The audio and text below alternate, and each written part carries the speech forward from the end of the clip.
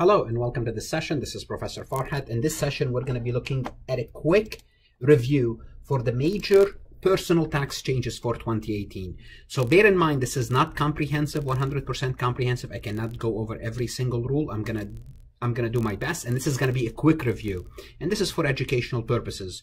Now, any change you would like to learn more about, you can go to my website and click on Income Tax Course, Tax Cuts and Jobs of 2017, and I have 80 lectures plus covering those rules, but this is just a quick review, okay? And I always remind my viewers, that's you, to connect with me on a professional as well as a personal level. I really like to know my viewers. You can connect with me on LinkedIn if you have a LinkedIn account. If you don't have a LinkedIn account, please make sure you do have a LinkedIn account. It's very important for your professional image as well as networking purposes. If you have a Facebook account, you can like my Facebook page, and you can connect with me on my personal Facebook if you chose to. You want to make sure you subscribe to my YouTube so you're always up to date about any additional lectures. If you like my lectures, please like them, share them, put them in playlist, email your friends, let your classmates know about them. This is my Twitter account, and on my website you can find my lectures. Now, if you are viewing this recording, there's a good chance you are either an accounting student or a CPA candidate, or you could be just wanted to learn. Anyhow, I just want to let you know that this recording is brought to you by Jaeger CPA Review. If you like this recording, you can view hundreds of hours of video lectures about tax, auditing, accounting, thousands of multiple choice questions, including detailed solutions, especially if you are a CPA student or if you are just a student in college. You can supplement your resources, dozens of simulations, textbook, audio lectures, electronic flashcards. Use promo code PMF. You'll get 10% off of the best valued CPA course. You will benefit yourself, benefit this channel, and you do have my support if need be if you're going for your CPA. Let's go ahead and start by comparing. Just for the purpose of comparison, I'm going to use the single tax rate first. So this is your tax brackets for 2017, and this is for 2018. Let's just take a look at the difference. The 10%, not much of a difference, but notice the 15% now, it started at 9,326. Now it's 12%. So notice there's a 3% difference. So now if you make between if your taxable income between 9,526 and 38,700, you only pay 15% on this amount. Again, notice we go from 25 to 22 for the 2018. Again, there's a lower tax bracket, but notice it ends a little bit earlier. It used to end at 91. Nevertheless, it's lower tax bracket. Also, 28 is 24. So overall, it's a lower tax bracket, okay? There's a shifting of income. That's basically what's going on here. There's a shifting of income. Your income is being taxed at a lower level, and which is good. Overall, it's good. Again, married filing jointly, 15% down to 12, and notice here up to 19,000 now. Notice up to 19,000 you'll get the 10%. Used to be only up to 9,325. Okay, same thing for the 15%. It went from 15 to 12, and they increased it to 77,000. Used to be up 15% up to 37,000. Again, I would say this is good news, but again, you cannot make a comprehensive statement until you look at the taxpayers' overall return. But overall, the tax rate, this is the major change. The tax rate and the tax bracket are big improvement compared to prior years. Okay, we're gonna look at the standard deduction. And the standard deduction, good news about the standard deduction, and this is the standard deduction. Basically, the standard deduction is an amount given to you by the government. It's a standard. Everyone gets it. So if you don't itemize, you could use the standard deduction.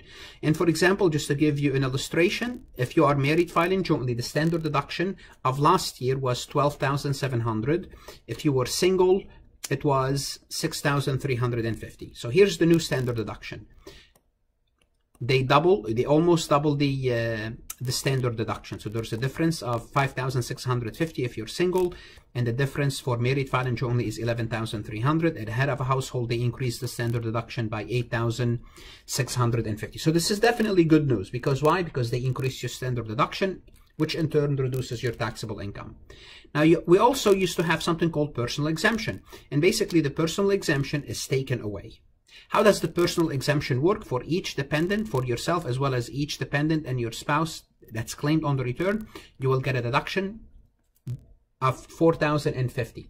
What happened to this? It's gone. Basically, the personal exemption is gone. So what they did, they took the personal exemption and they increased your standard deduction. Okay? Again, you cannot make a definite statement if this is good or bad, but overall, if they took a deduction, I'm going to call it, bad news. If they increase the deduction, it's good news. But how it works, how it all fits all together, you don't know until you finish someone's return. And each individual is different. Okay, let's take a look at the child tax credit. And this is also designed to offset the takeaway of the personal exemption. The old rules, the credit was up to $1,000. Now the credit up to $2,000. So they did double your child tax credit. Refundable credit was up to $1,000. Now the refundable credit is up to $1,400, and that's capped at 15% of earned income in excess of $4,500. So if your income is greater than $13,855, you are capped.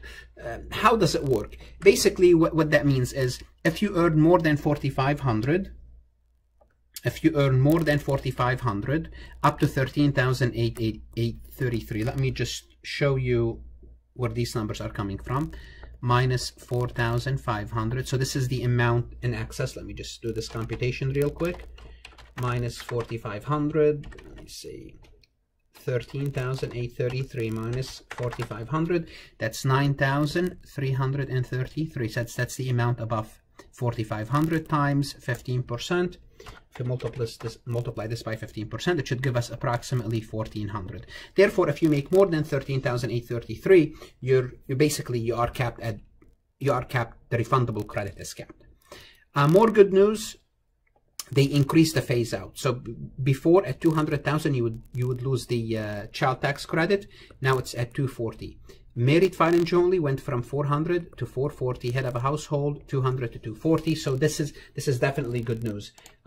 Again, they increased the credit and they increased the phase out. So more people would qualify and they will not be phased out. The next topic we're going to look at is taxes you paid, and this is what we are talking here about: income taxes, general sales tax, real estate, personal property tax, and other taxes.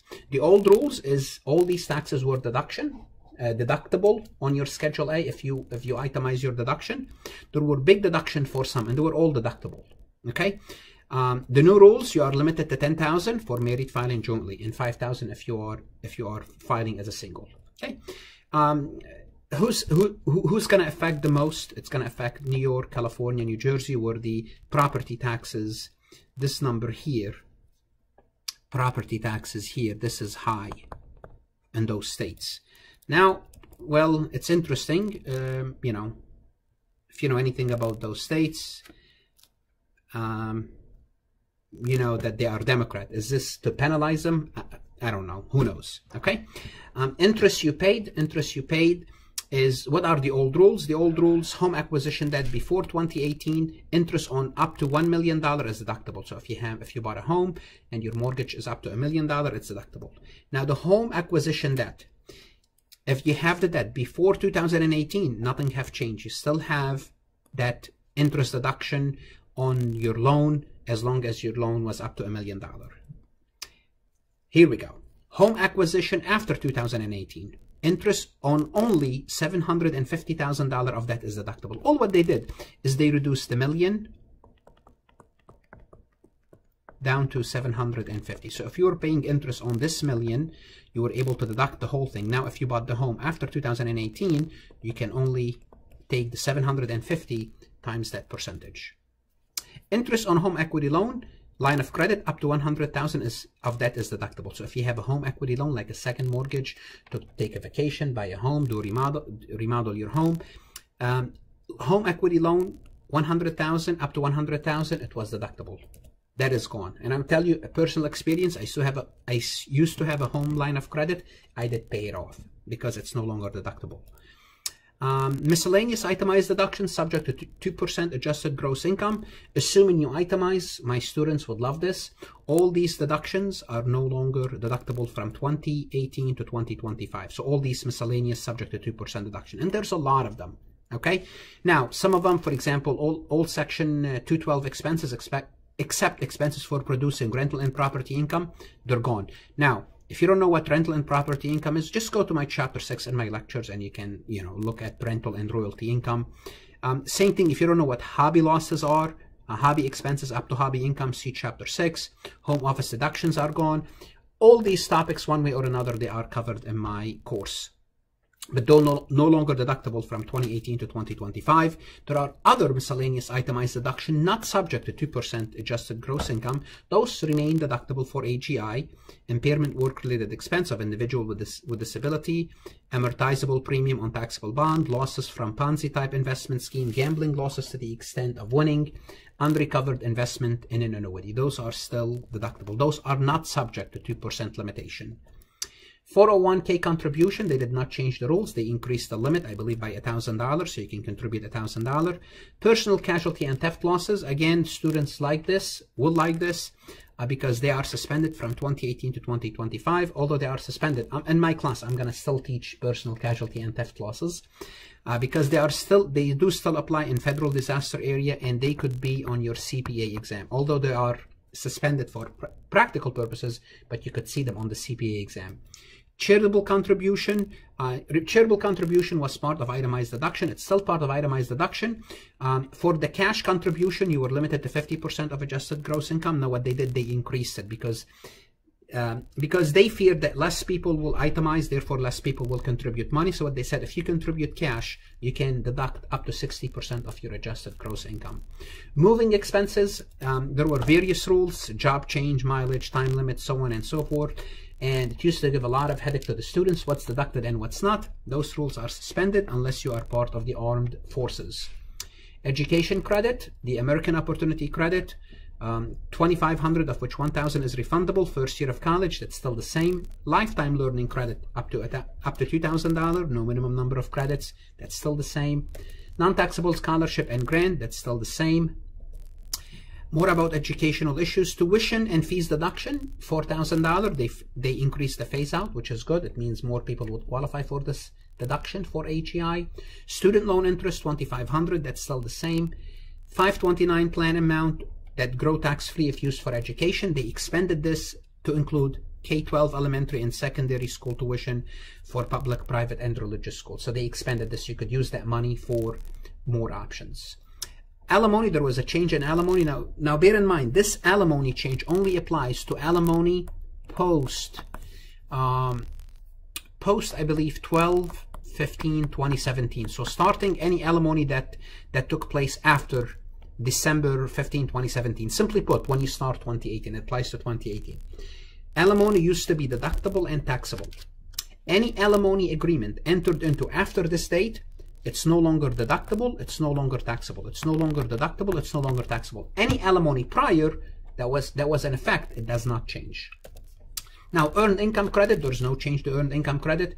Again, here there's politics. I mean, if President Trump wanted to hurt the Democrat, he would have, maybe that's something about the earned income credit. Just want to, that I don't want to say that President Trump took away the property taxes on purpose, because this would have hurt the Democrat more if he took the earned income credit. So again, is there any politics going on? We really don't know. Federal estate taxes, single, used to be the exemption, $5,490,000. They increased the exemption to, for the single, they doubled it, and for the married filing jointly, they doubled the exemption. Who is this going to benefit? Obviously, it's going to benefit the rich. It means now you don't have to pay taxes on your federal estate until it's more than 22 million. It used to be 11 million. So the exempt amount much higher, they doubled it. Obviously, this benefits the rich, because if you have more than 11 million, then I would say you are rich, okay? By my standards, at least. Net operating losses, they used to be carry them 2 years back if you have any losses, and 20 years forward. Now you can carry them only forward. Alternative minimum tax, they did increase the limit. They did increase the limit. Now this is a quick and dirty overview about those changes. If you want to learn about those changes in much more in details, well, the answer is to go to my website, which is, or to my YouTube, and on my website I have the link to my YouTube, and you can view, I have as of today, around 80 lectures. Now, obviously, once I'm done with my corporate income tax course, I will have a quick and dirty review about changes in corporate income tax. If you happen to visit my website, please consider donating. The donation button is right next to it. Study hard, good luck, and see you on